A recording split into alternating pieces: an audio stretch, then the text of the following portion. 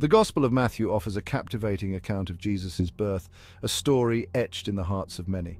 This narrative, rich in symbolism and theological depth, introduces Jesus as the anticipated Messiah, fulfilling ancient prophecies. Matthew's account intricately weaves together elements of the Old Testament, presenting Jesus as the fulfillment of Jewish hopes and expectations.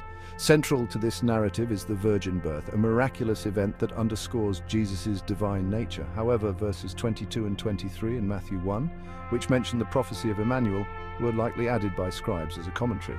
This is evident as the context reveals that Joseph named the child Jesus, not Mary, and the child was never called Emmanuel ever.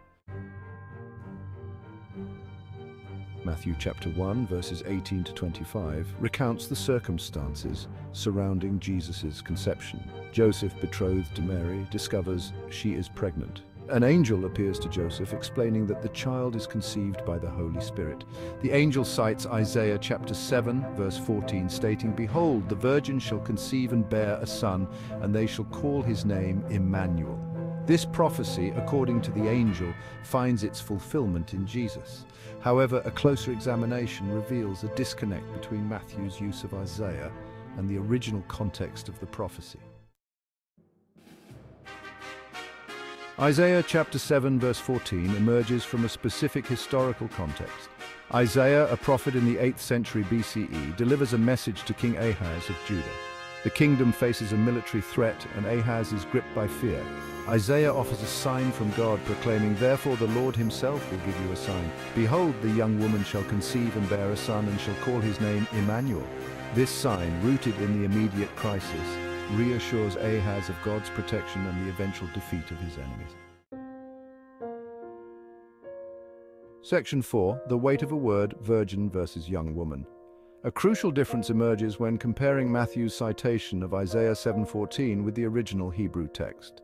Matthew employs the Greek word parthenos, which unequivocally means virgin. However, Isaiah uses the Hebrew word alma, which simply means young woman and carries no inherent implication of virginity. This distinction is pivotal, as it underscores a shift in interpretation from the original Hebrew text to the Greek translation used by Matthew. Section 5. The original Hebrew, unveiling the true meaning of Isaiah 7:14. Understanding the original Hebrew deepens our comprehension of Isaiah's message. The prophecy, delivered within a specific historical crisis, offers a sign to King Ahaz. A young woman will give birth to a son named Emmanuel. This sign, grounded in the immediate future, reassures Ahaz of God's deliverance. The prophecy finds its fulfillment within the historical context of Isaiah's time, not in a distant future event.